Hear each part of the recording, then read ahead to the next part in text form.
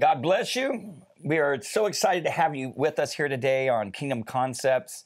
Have Dr. Rogers again with me in the studio. And man, we've just been talking about the love of God. I mean, this is such a huge subject and one of my favorite subjects because I never knew how much God loved me.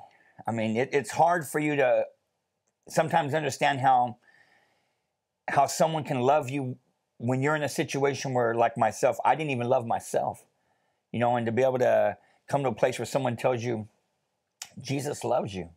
Doesn't matter what you've done, his love is greater than your mistakes. Man, that took me back, Doc. I didn't understand the gift of Jesus Christ and the love that came through that gift. You know, what's your story? How did you come to a place where the revelation of that love and how to receive that love became real to you? I'll tell you, it was a struggle. It really was, because, you know, I had created a lot of scar tissue on my own life, and so I chased after a lot of things, you know, trying to get affirmed in what I thought love was, which never works in the world. Yeah. And so the thing of it is that when I came to God, even though Jesus Christ touched my heart and it changed me, I still had to change my thinking about how to connect to that love, because I had to fight that feeling of unworthiness, you know. And you know, the enemy does that to you. It just tries to, you know, make you feel like you don't qualify, you don't live up to the expectations that God has for you. But the Bible says that while you were in sin, he loved you. So right. It's not like a pre-qualifier to get to him. It's just come to him just like you are, and then learn how to receive what he has for you, because he's got tons of gifts. Yeah. You know? And a purpose. And a purpose, man. I know for me, it was like getting that revelation that God loves me. You know, again, like you said, when you got layers of all these reasons why you can't be loved. And like you said, Satan's so good at making you feel worthless. I think there's so many people that they don't understand their worth.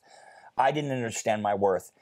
It wasn't until I was exposed to the Word of God, faith that comes from the Word of God, that I understood that God's love for me was so intense, and the degree of his love that he was willing, you know, to offer his son, right, his only son, right, you know, for me to take the price of everything I'd done wrong, to pay that price so I wouldn't have to. Right.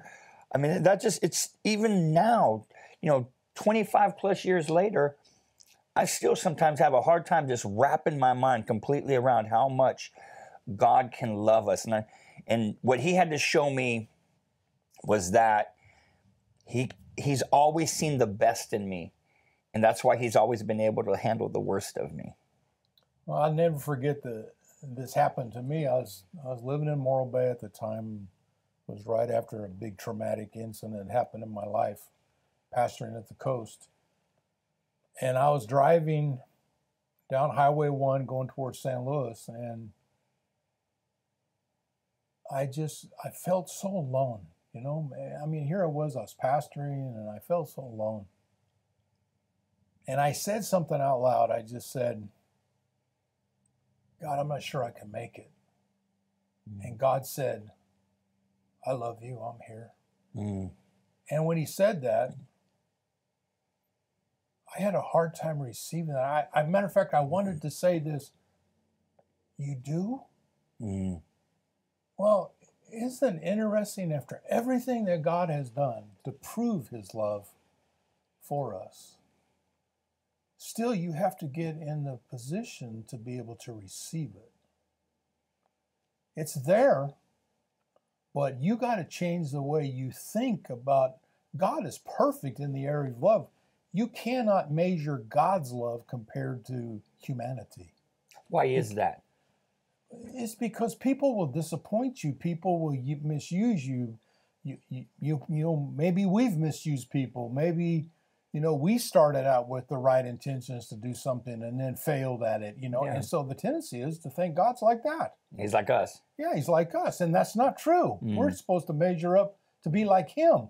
but you can't do it until you receive his love. We get it through salvation, but we get the part of about having eternal life through Jesus Christ. But to be able to walk in the security of his love is something that you got to get your mind renewed. Yeah. I mean, you got to change the way you think about stuff.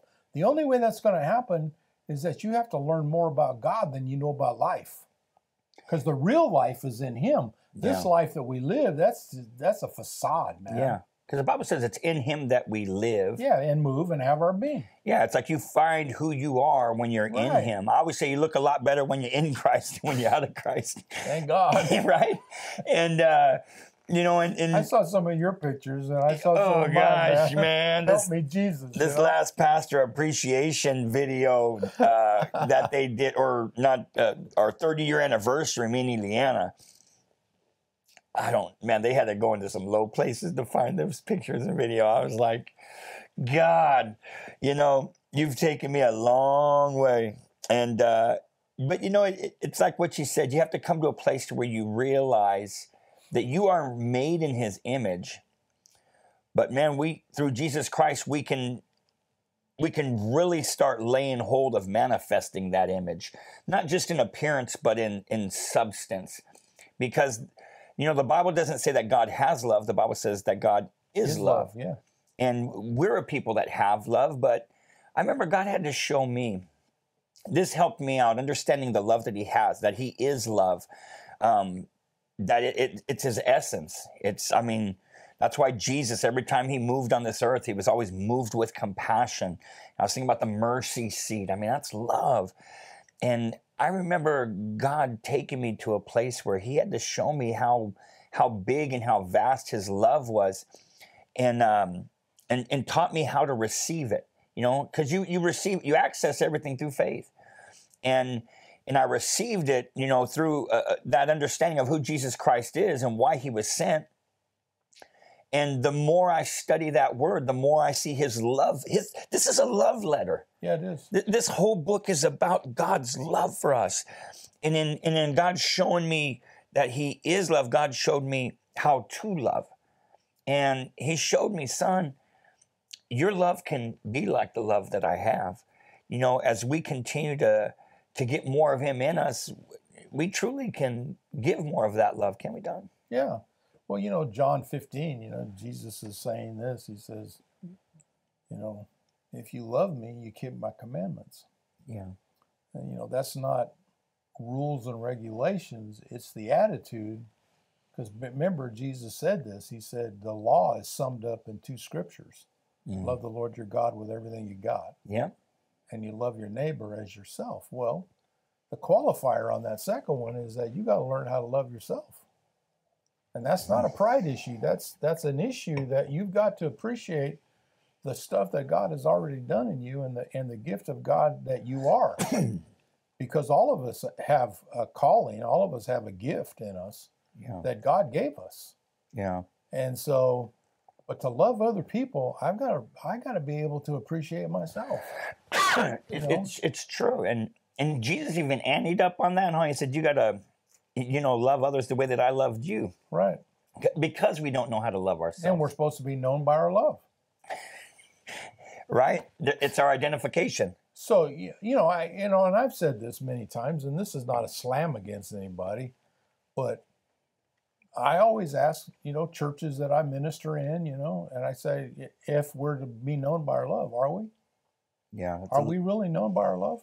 It's a legitimate question. Because we might be known by our spiritual intellect. We might be known by, you know, the words that come out of our mouth because we take authority over this, we bind this, we loose that, or whatever. But are we really known about love? Yeah. Can we love somebody enough to actually listen to them? Right. You know, because we're so full of conversation that we want to tell everybody stuff. But what if that person just needs to be able to tell us what's in their heart, and we're already fixing their deal before it ever comes out of their mouth? That's true. You know, I think it's one of those things where, you know, you really have to step deep into that relationship you have with God. You do. Because his love, the Bible says it has no depth, no width, no height. It's immeasurable. And I remember when God was teaching me about receiving his love, because if we can receive it, then we can give it. Yeah. We have something to offer. And I remember him telling me one day, I correcting my children. I got 3 kids, and I remember, they would do something wrong, and I'd be like, okay, you know what? You're on restriction. You can't go anywhere for 3 days or something. And you know what? My kids would start behaving. And, and they'd start doing anything I wanted without, huckabucking or anything. And, and after like a day or two of that, you're just like, Dad, can I go stay the night at, my cousin's house? Yeah, all right. It'll be all right. And I remember one time I did that and God told me, I'm not like you. And I was like, okay, here comes a lesson. And he goes, I don't love you like that. He said, because I love you, he said, I won't change my word. He says, you think that, because, he goes, you think you're teaching your children something. He goes, but you're not teaching them to be like me. He says, because I love you, I honor my word. He says, and that's the way you need to be with your kids. You're telling them this is what. Yeah, this is the law. Yeah. But I'm going to change because my compassion. Yeah, and it's like, and when he told me that, I was like, oh my God. I didn't realize that I was doing that. And God, what he had to show me was this, because God is love. And to get that, once we get that revelation, then, you can learn to love others. I mean, what is it? 1 John 4, 7, and 8, beloved, let us love one another. Yeah. And he had to show me, son, my love is without limit. And my judgment, he says, my love is still in my judgment. He goes, I when I do something, it's always done by love. It is. And so when I got that revelation, it helped me to be a better parent. And then what it did was it showed me that I had more work to do on my love walk. And I thank God for those moments where he teaches you about receiving his love. Again, because we can't do anything good in ourselves. Anything good that has come out of my life has come out of that relationship that I have with him. I mean, what do you think are some of the greatest things that people can do to receive the love that God offers through his son, Jesus Christ? We read this scripture last time we were together. If you have your Bibles, you guys can turn to this. John chapter 3, verse 16 and verse 17. It says, for God so loved the world that he gave his only begotten son, that whosoever, that means anybody, that believes in him should not perish, but have everlasting life. For God sent not his son into the world to condemn the world, but that the world through him might be saved. So how do we receive that? Well, you got to look at the Bible. You have to be able to look at the life of Paul. That is, all of his ministry was to the church. Yeah. So all of his writings are called the epistles, and they're to the church. That you've got to see how Paul learned the process of being able to change his identity by accepting God in his own life. Because he even makes the scripture out of, Galatians 2 and 20. Oh, yeah. And it says that, paraphrasing it, he was crucified with him. Yeah. Isn't that something? So see, his identity was, what was the purpose of the crucifixion? What was the purpose that Jesus said for the joy that is set before him, that he endured the cross? Because I was there. And I went through those things. And so even when he died and he was in the grave, we were all there, man. Isn't that something? And so to understand what Jesus did, to understand the plan of God, that's what helps you to understand the love of God. Yeah. So you got to study. You have to hang out with God. I mean, relationships are built upon communication. That's right. So if you don't have communication with people or with God, you can say all day long that you love them, but the reality of it is do you hear what they say? Do you know what they feel? Because God is touched by the feelings of our infirmities. That means that God is interested in the little idiosyncrasies of our life that concern us, that we're thinking about. How do I do this? God's interested in all that kind of stuff. He does. He cares. He cares About everything. everything. You know, I was moved years ago by a story that my wife had shared. It was something that she experienced when she was in Africa. We've been doing ministry in Africa since 2000. You've been doing it longer than that. And, you know, taking care of widows and orphans. And she was at this, you know, we buy them things that they normally don't get, you know, to where, you know, like meat, you know, and good rice and vegetables, and we'd buy them, you know, Vaseline, you know, that's, you know, they, for their, you know, oil, you know, for their hands, you know, they use it like lotion over there, the Vaseline.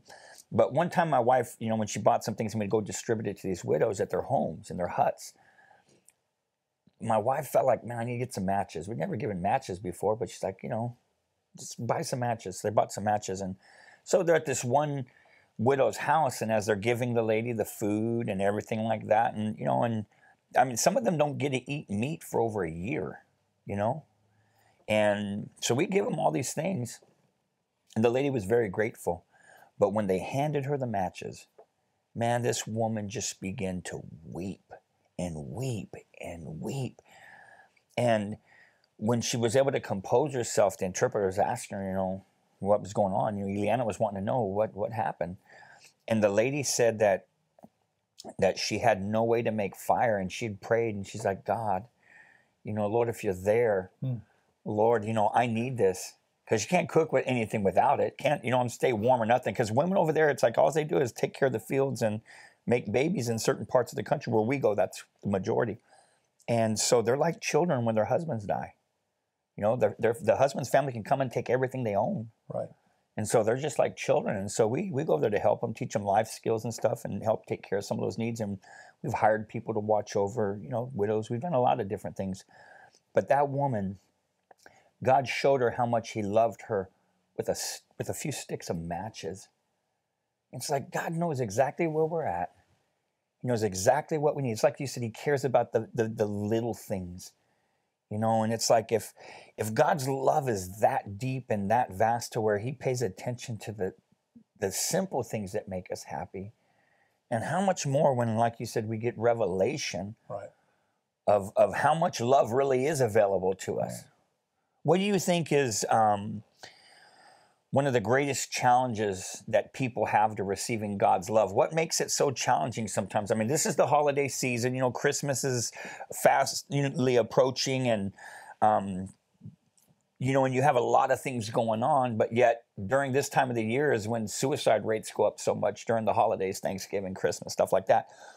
What is the greatest challenge that people have to receiving God's love? What's the thing that's keeping them from enjoying this great love that God offers? Not entering into the relationship that God has for you. Through Jesus Christ. Through Jesus Christ.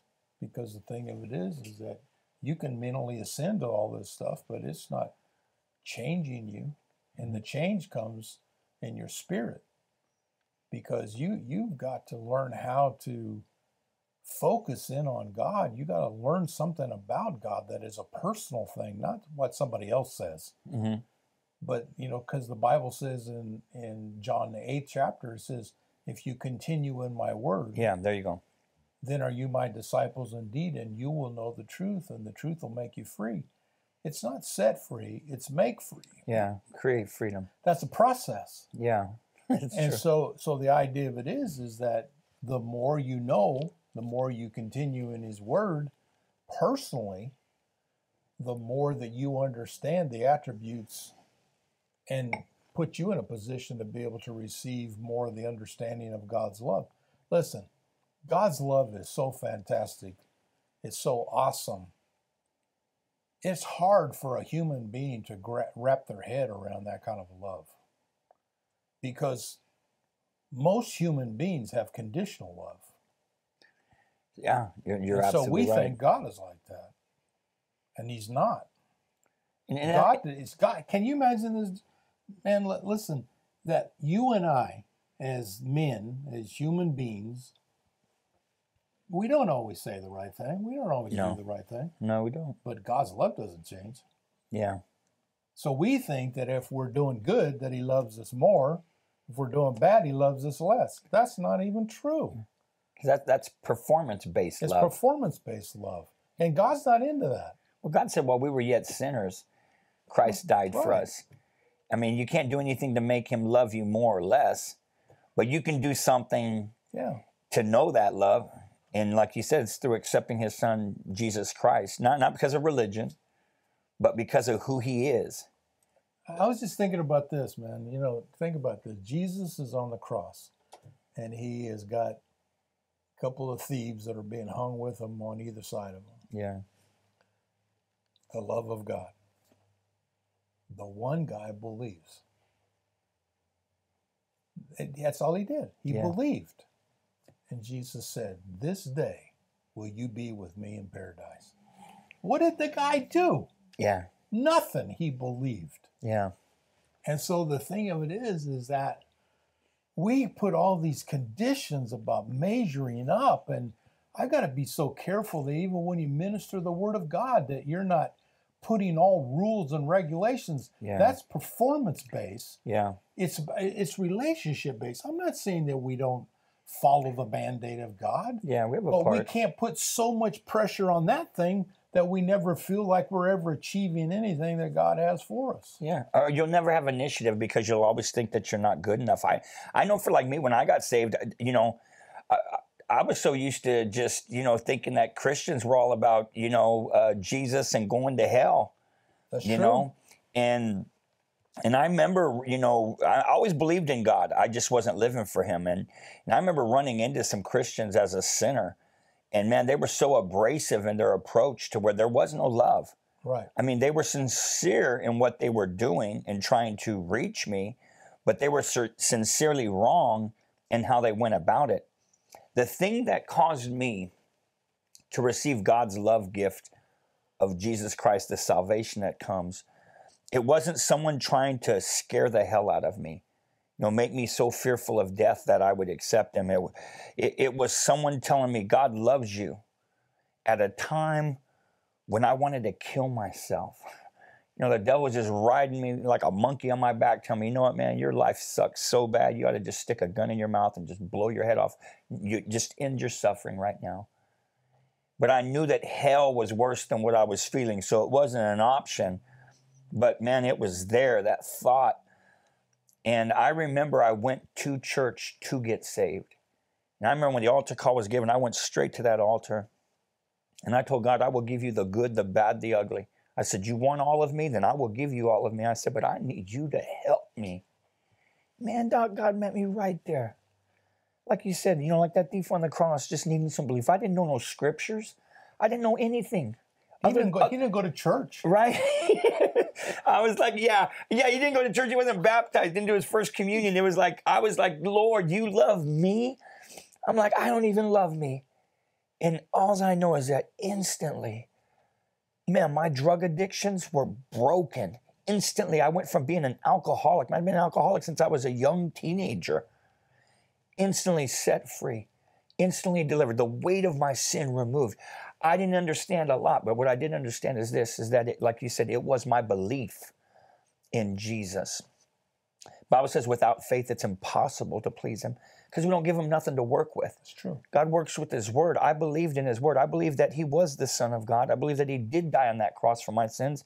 And I believe that he would hear me and he would help me if I would reach out to him. And man, I'm here today. You know, that was 1992, November the 6th. And here I am today, still a benefactor of that love. And I can say that after all these years, that I keep on discovering and enjoying more of his love. There's no limit to it. There's no limit.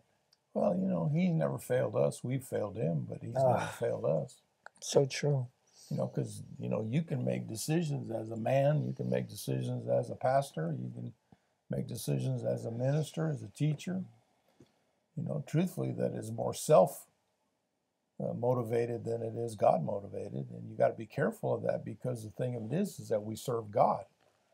So before we make decisions, you know, I always tell everybody this, before you do anything, man, you need to talk to God about it. Because the main thing is that you'll keep your heart right. Your motives are going to be headed in the right direction if you just do what God is telling you to do over every situation. How do I love that person? How do I accept that person? How do I accept this? How do I accept a hard word? Yeah. How do I get to the point? Amen. that That's the true. meat can be handled by me. Yeah. You know, because I've been living on milk, but what if somebody needs to jump on my case about the meat? Can I handle it?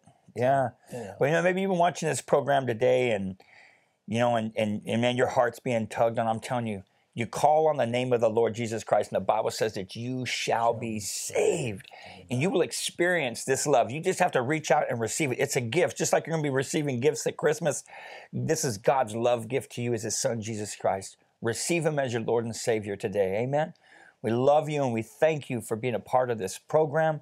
And we look forward to being with you again on another episode of Kingdom Concepts.